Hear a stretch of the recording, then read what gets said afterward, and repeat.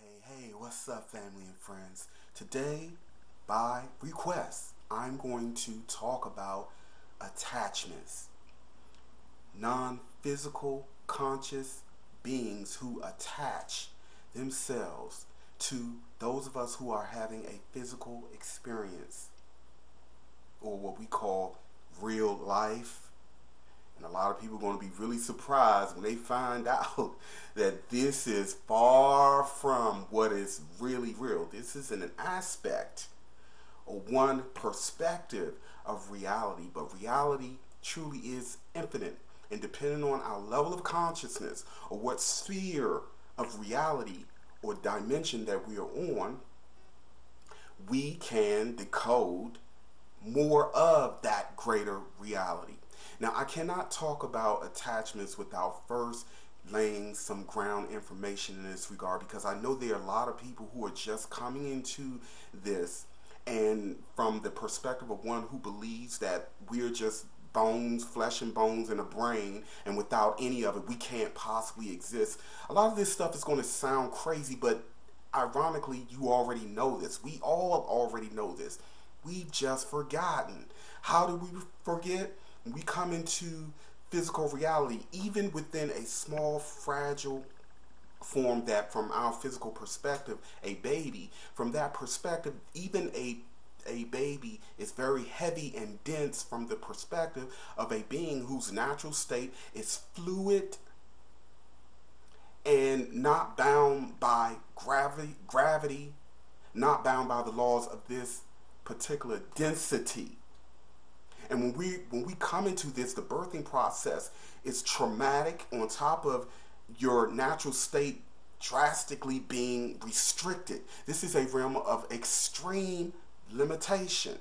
So when we come into a situation like this as fluid, conscious beings, we go into a state of trauma, and that trauma creates amnesia.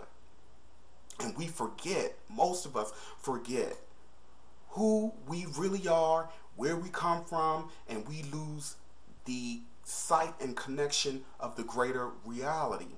Throw in all of the devices that are in place to keep that amnesic barrier going, and you will better understand how and why these things that people such as myself bring forth would sound crazy and outrageous. The truth of the matter is that you are multi-dimensional. There's an aspect of you right now watching this video, or many aspects of you, that you are not even consciously aware of, that's doing things that you aren't consciously controlling from this perspective. It's just like the physical body. Right now we have trillions of cells within our bodies with their own DNA doing things that we are not consciously aware of. So you, myself, and everyone around us represent a cell, a sphere of consciousness that is connected to an infinite body. And that infinite body is consciousness. It is conscious. It is aware. Consciousness does not exist in the brain.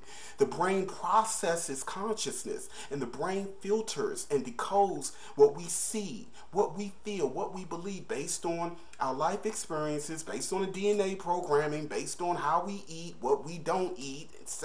There's so many factors that come into play. So you must, and we must remember, because we already know this, we must remember that we are fluid, interdimensional, multi-dimensional beings by nature. When people say astral projection is the work of demonic behavior and all, this is coming from a place of programming and a belief system. And because there are those of us who believe in this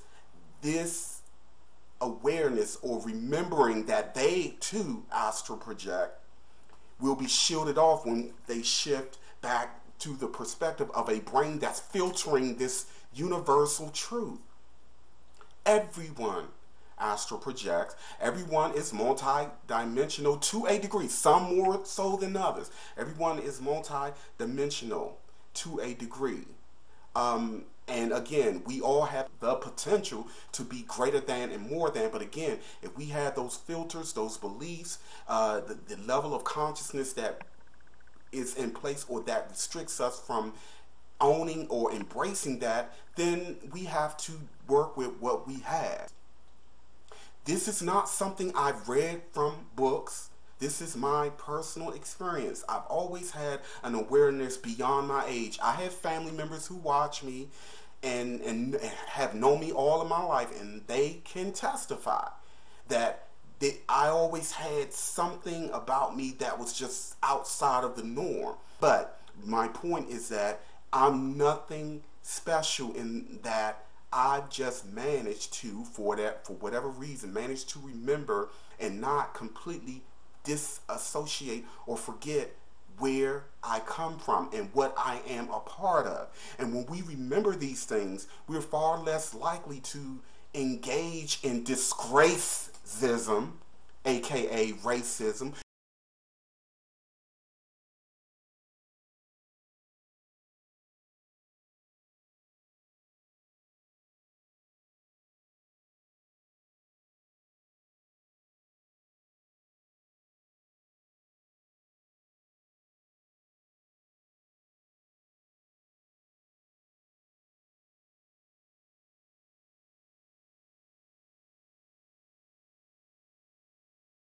We're far more likely to not participate in the death and destruction and oppression and suppression of our brothers and sisters, because we will know, we will remember that they are us. They are a part of us, whether we like it or not.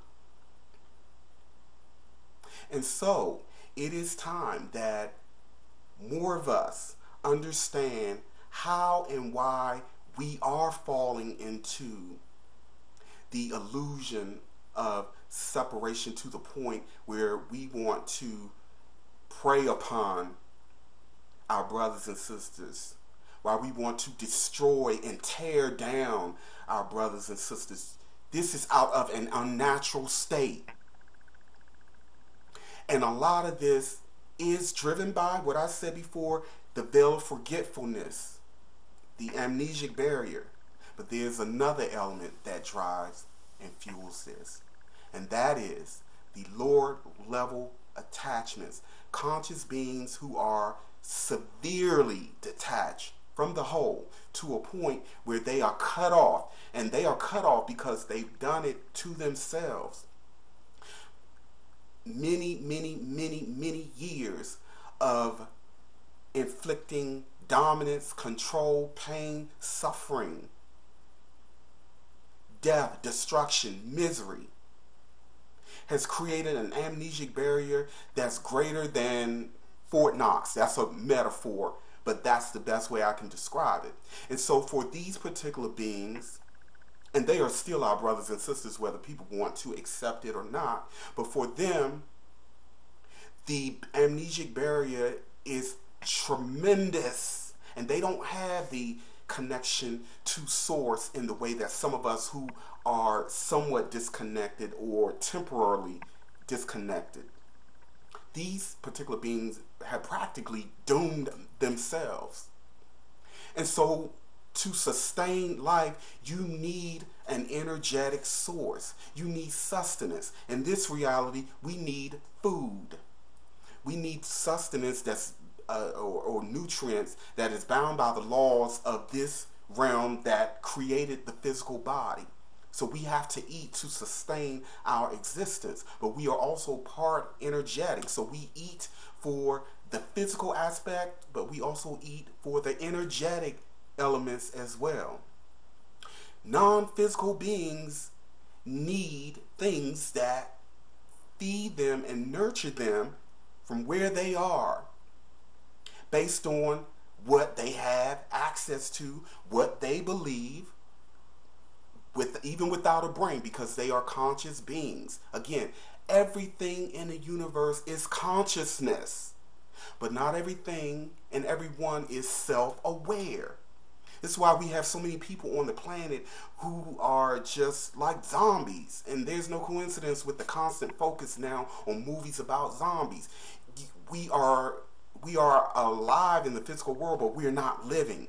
We don't have any awareness of who and what we truly are. This isn't about promoting religion. This is just the nature of reality. Ironically, one of the reasons why religion resonates so much with so many people is because there is a lot of truth in the different religious belief systems. They all touch on a greater reality that we cannot see, because that is true. Now, I don't want to get into whether religion is true in itself or not, if it's good for the people. I'm not getting into that. What I'm saying is that we all know on an intuitive level, even when we're somewhat unconscious, we know and feel there's more, and we resonate with things and information and programs that may have some truth or a lot of truth. So, with that as the premise, understanding that you really are a fluid, multi-dimensional being, consciousness first and foremost. You are organic light. Organic light isn't like the artificial light we see around. Again, I remember this. I experienced this. Organic light is conscious. It is alive. It is fluid. It feels like water. Organic light has a wetness to it. But we cannot perceive it.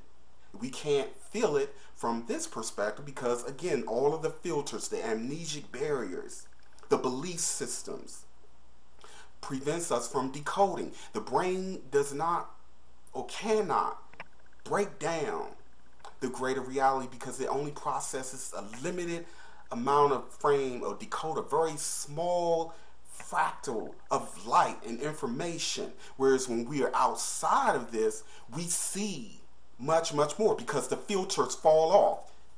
When physical life is over with, we merge with the greater reality and we are able to see more. Let me give you another example. We all dream. Everyone has had a dream. When you're in a dream state, you see everything that you see in physical life. Is that dream real? Yes, dreams are real from the perspective that even if you are creating it with your own mind, it is real to you. And if you are merging with a dream state that was co-created by other minds, it will still be real to those who experienced it. It's created by consciousness. It's created by thought. And within that sphere of consciousness and experience, everything feels just as solid, just as real as this here. So you know, in those realms, we don't have a brain.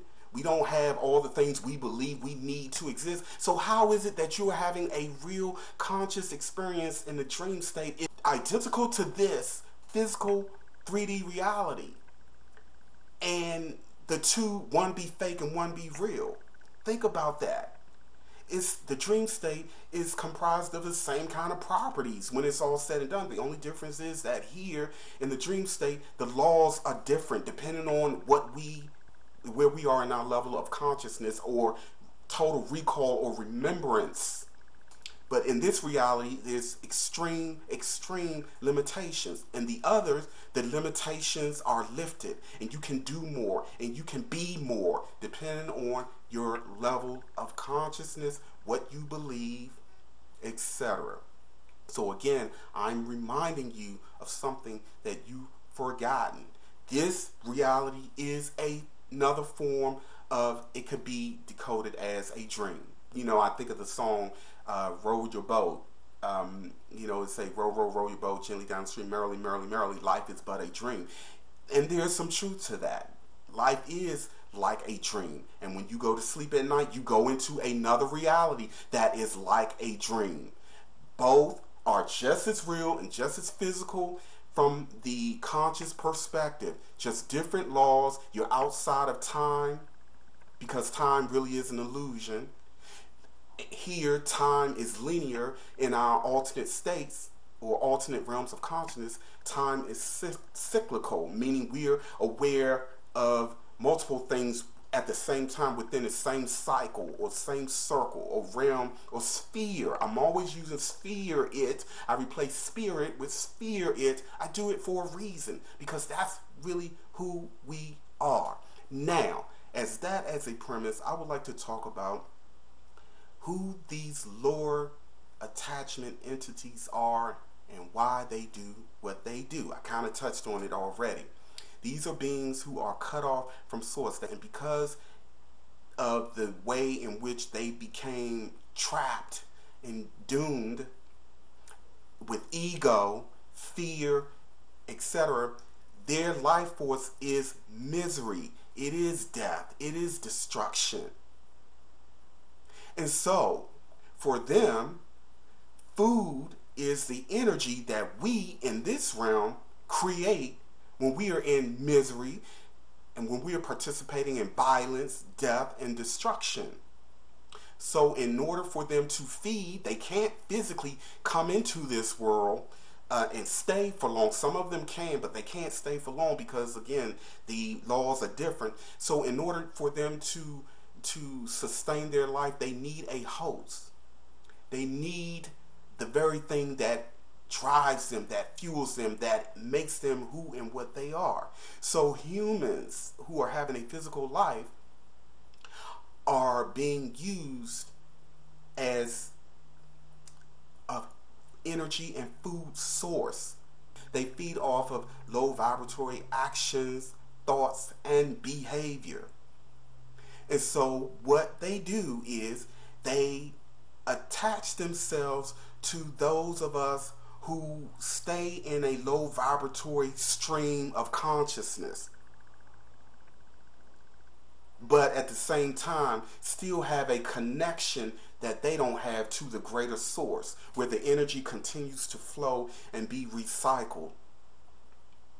So what they do is they latch on to the aspect of the physical host that they have access to, and that is the lower energy points in the physical body. And when they attach themselves, they can influence. The religious people call them possessed. They can influence the host, the physical body, the person who is reveling in and enjoying and feeding low vibratory thought forms, behaviors, etc. They can possess them and influence them to do more of it, to generate more of it, so that they can exist, so that they can sustain life. This is where the whole saying misery loves company comes from. Misery also loves food that is miserable, that comes from a place of pain and hurt. Now, pain and hurt and all that, it can serve a purpose. And it does serve a purpose. I don't want to get into that. I'm just simply explaining the nature of those attachments that influence a lot of things on earth that is very destructive from the perspective of those of us who are operating on a higher level of awareness and consciousness. So when we look around, we basically see a civilization that has been engineered, socially engineered, to create these energies. How is this done? Because these lower entities have basically sought out and have attached themselves to a lot of the people who make decisions in the world.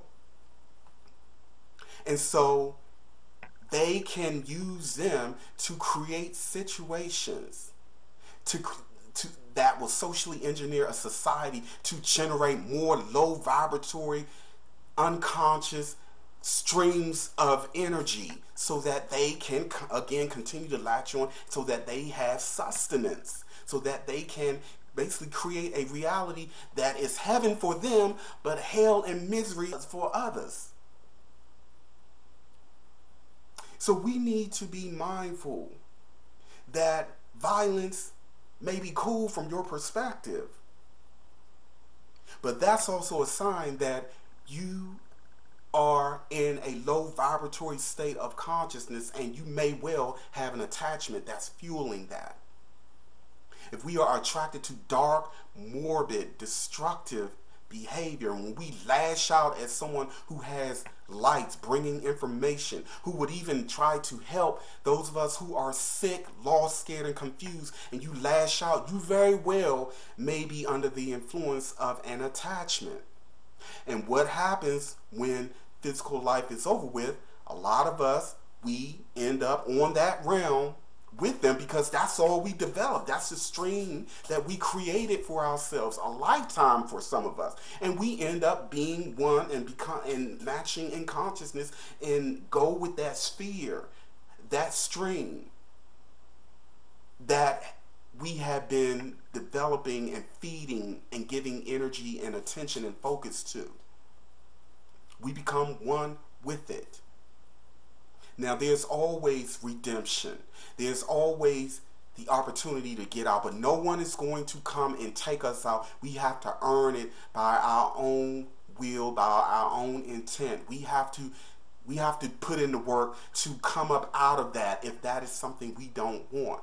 So every time we sit back and allow our brothers and sisters to suffer, I don't care what the outer form looks like, when we participate in that, when we allow it, realize it always comes full circle, and we all end up paying for it to some degree, because that is an aspect of you or us, whether we like it or not. So, starting today, if we happen to love things such as violence, tearing people down, death, destruction, oppressing, suppressing, running around and just using sex to feed our ego, you may well have an attachment. And you know what's really ironic and what's interesting? I hear a lot of people talking about their fear of astral projection and their fear of the unknown, because they fear these entities, these beings who are parasitic in nature. And brothers and sisters who tap into the outer realms can attest to this. Do you know that more than often these beings are more afraid of you? Why? Because you have access that they don't. And as long as they can make you believe that you are powerless and you are nothing, and they have all of this power over you, that's what you will create. Reminds me of a bully. The relationship with a bully. A bully will target someone that they perceive as weak, and usually those of us that are perceived as weak are just people just minding our business. We don't want to hurt nobody. We just want to give love. We don't bother anybody, and we've seen it time and time again. What happens? That bully tried to dominate. They want to inflict harm and fear and feed off of that person that they perceive as weak. And what happens when that person that is perceived as weak, what happens when they finally had enough? They rise up and you see a side of them you never thought, and they will beat that bully to a pulp in some cases. Or they will stand up to a point where that bully will never mess with them again, because that perceived weak being doesn't have that kind of mentality. But if pushed, they will pull forth or bring forth that power and show you or show us that they have a lot of power, but they don't have to use and abuse it and mistreat and suppress and oppress other people to be powerful. But if push comes to shove, they will show, and time again, what power is. So these lower entities, that many of them are the same way. And it's so ironic when I see people who always talk about being fearful of them. They feed off of fear, by the way. I didn't mention that, but they feed off of fear as well. When I used to see some of these beings, I would always wonder, why would they would always look at me like, like, oh my, does he see me? I don't want to look him right in the eye. And I didn't understand in the beginning, but now I know, because these beings know what we who are not totally disconnected, because we have more access to energy, power than they do. And at a thought alone, we can really inflict some serious damage. And I'm not advocating that, but they know it.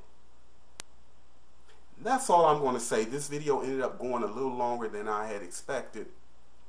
But that's some food for thought. As always, continue to question, learn, and grow. And never forget, the ultimate illumination will always come from within. Go inside, hold on tight, and go for what you know.